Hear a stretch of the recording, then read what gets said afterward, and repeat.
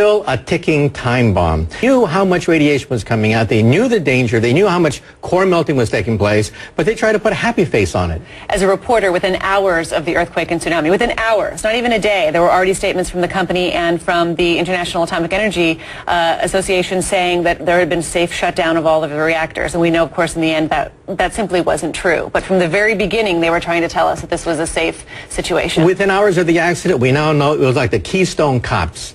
People that are clueless, headless, just running around crazy, not knowing what to do. Welcome to Democracy Now! It's great to see you again. Glad to be on the show, Amy. So, talk about this raising of the category level to 7 on a par with Chernobyl. Well, Tokyo Electric has been in denial, trying to downplay the full impact of this nuclear accident. However, there's a formula, a mathematical formula by which you can determine what level this accident is. This accident has already released something on the order of 50,000 trillion becquerels of radiation. You do the math. That puts it right smack in the middle of a level 7 nuclear accident. Still less than Chernobyl. However, radiation is continuing to leak out of the reactors. The situation is not stable at all. So you're looking at basically a ticking time bomb. It appears stable, but the slightest disturbance, a secondary earthquake, a pipe break, evacuation of the crew at Fukushima could set off a full-scale meltdown at 3 nuclear power stations, far beyond what we saw at Chernobyl. Talk about exactly, I mean, as a physicist, to explain to people exactly what has taken place in Japan at these nuclear power plants. Think of driving a car, and the car all of a sudden lunges out of control. You hit the brakes. The brakes don't work. That's because the earthquake wiped out the safety systems in the first minute of the earthquake and tsunami. Then your radiator starts to heat up and explodes. That's the hydrogen gas explosion. And then to make it worse, the gas tank is heating up, and all of a sudden your whole car is going to be in flames. That's the full-scale meltdown. So what do? You drive the car into a river. That's what the utility did by putting seawater from the Pacific Ocean in a desperate attempt to keep water on top of the core. But then seawater has salt in it, and that gums up your radiator. And so what do? You call out the local firemen. And so now you have these Japanese samurai warriors. They know that this is potentially a suicide mission. They're coming in with hose water, trying to keep water over the melted nuclear reactor cores. So that's the situation now. So when the utility says that things are stable, it's only stable in the sense that you're dangling from a cliff, hanging by your fingernails, and as the time goes by, each fingernail starts to crack. That's the situation now.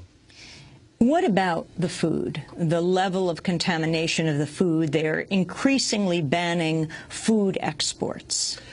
The tragedy is this accident has released enormous quantities of iodine, radioactive iodine-131, into the atmosphere, like what happened at Chernobyl, about 10% the level of Chernobyl.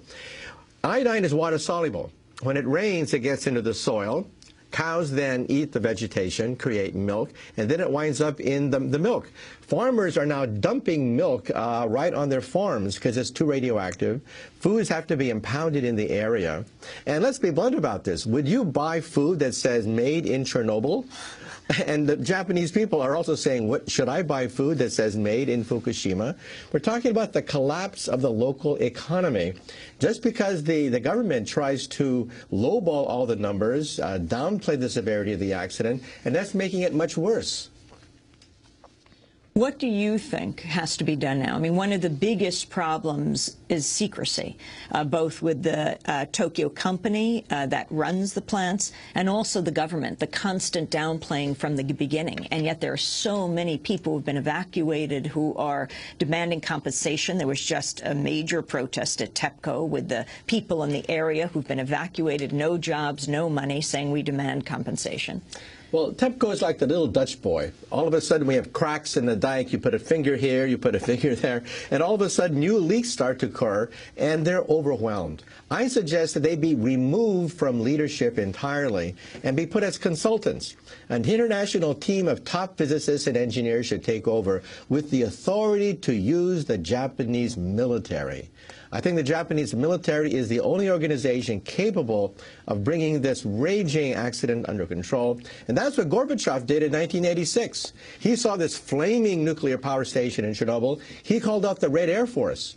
He called out helicopters, tanks, armored personnel carriers, and buried the Chernobyl reactor in 5,000 tons of cement, sand, and boric acid. That's, of course, a last-ditch effort, but I think the Japanese military should be called out. To do?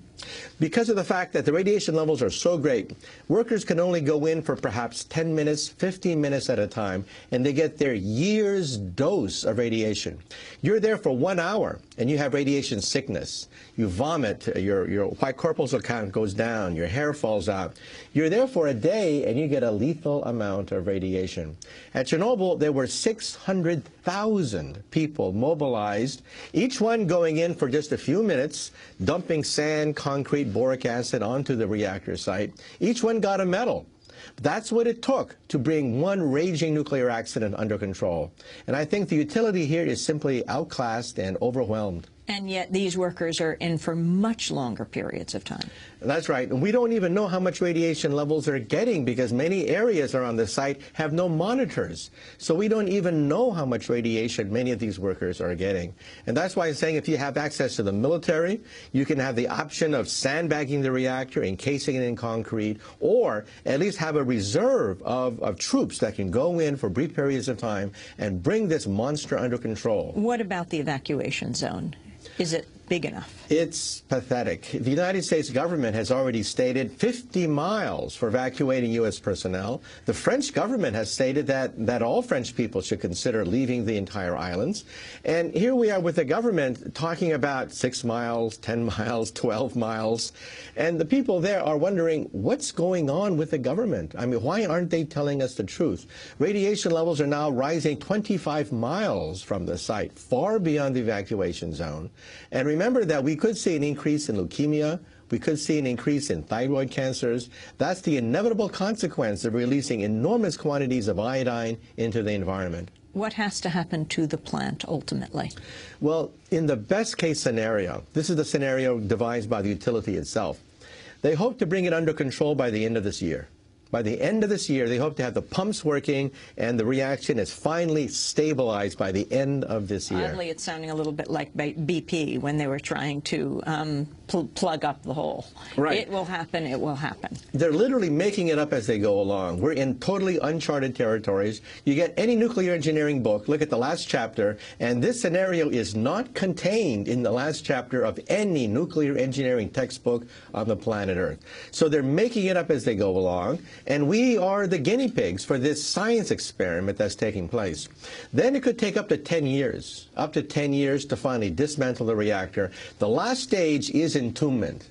This is now the official recommendation of Toshiba, that they entomb the reactor over a period of many years, similar to what happened in Chernobyl. Entomb it in? In a gigantic slab of concrete. You're going to have to drill underneath to make sure that the core does not melt right into the ground table. And you're going to put 5,000 tons of concrete and sand on top of the flaming reactor. Should people be concerned about any food that says from Japan? Not from Japan, but remember in the area, the sea, we're talking about levels that are millions of times beyond legal levels found right there. However, as you start to get out further, radiation levels drop rather considerably. I wanted to talk about policy in this country. I mean, we are now seeing happening in Japan this horrific event. Japan was the target of the dawn of the nuclear age, right? The U.S. dropping of the atomic bombs on Hiroshima and Nagasaki. Your own family mirrors the history of the nuclear age. Can you talk just briefly about that before we talk about current U.S. policy? Yeah, first of all, I have relatives in Tokyo, and they're wondering about evacuation. In fact, some of my relatives have already evacuated from Tokyo. They have little children, and radiation has already appeared in the drinking water in Tokyo. And so people are wondering, you know, especially for young children, for pregnant women, should they leave? People are voting with their feet now. A lot of people are voluntarily evacuating from Tokyo because they simply don't believe the statements of the utility, which have consistently lowballed all the estimates of radiation damage. And though in the past, in terms of your own family's history, your parents being interned in the Japanese-American internment camps. That's right. In California, my parents were interned in the relocation camps from 1942 to 1946. 4 years where they were put essentially behind barbed wire and machine guns under the supervision of the United States military. And yet you became a nuclear physicist, interestingly enough, and you worked with the people who made the atomic bombs that were dropped on Japan. Yeah, in fact, my high school advisor was Edward Teller, the father of the hydrogen bomb. And he arranged for me to get a scholarship to Harvard, in fact, and that began my career as a nuclear scientist. Now, Edward Teller, of course, wanted me to work on the Star Wars program. He put a lot of pressure and said, look, we'll give you fellowships, scholarships, go to Los Alamos National Laboratory, Livermore National Laboratory, design hydrogen bombs.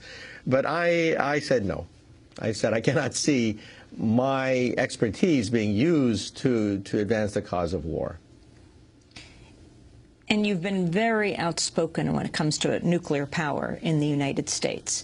This, of course, has raised major issues about nuclear power plants around the world. Many countries saying they're not moving forward. President Obama is taking the opposite position. He really is very much the nuclear renaissance man. He is talking about a nuclear renaissance and has not backed off, in fact reiterated, saying this will not stop us from building the first nuclear power plants in what? Decades. Well, there's something called the Faustian bargain. Faust was this mythical figure who sold his soul to the devil for unlimited power. Now, the Japanese government has thrown the dice with the Faustian bargain. Japan has very little fossil fuel reserves, no hydroelectric power to speak of, and so they went nuclear. However, in the United States, we're now poised at this key juncture in history where the government has to decide whether to go to the next generation of reactors. These are the so-called gas-cooled pebble bed reactors, which are safer than the current design, but they still melt down. The proponents of this new renaissance say that you can go out to dinner and basically have a leisurely conversation even as your reactor melts down. But it still melts. That's the bottom line. And so what do you think should happen? Do you think nuclear power plants should be built in this country? I think there should be a national debate, a national debate about a potential moratorium. The American people have not been given the full truth because, for example, right north of New York City, roughly 30 miles north of where we are right now, we have the Indian Point nuclear power plant. And the Nuclear Regulatory Commission has now admitted that of all the reactors prone to earthquakes, the one right next to New York City is #1 on that list. And the government itself, back in 1980, estimated that property damage would be on the order of about $200 billion in case of an accident in $1980 at the Indian Point nuclear power station. No private corporation could even build a nuclear power plant. You have to have the taxpayers footing the bill. You have to have what is called the Price-Anderson Act, having the United States government guarantee the insurance. Nobody will guarantee, nobody will sell an insurance policy for a nuclear power plant, because who can afford a $200 billion accident?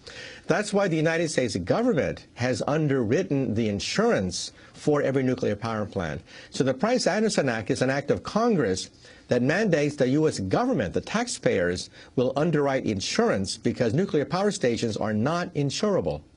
We're talking to Dr. Michio Kaku. We're going to go to break.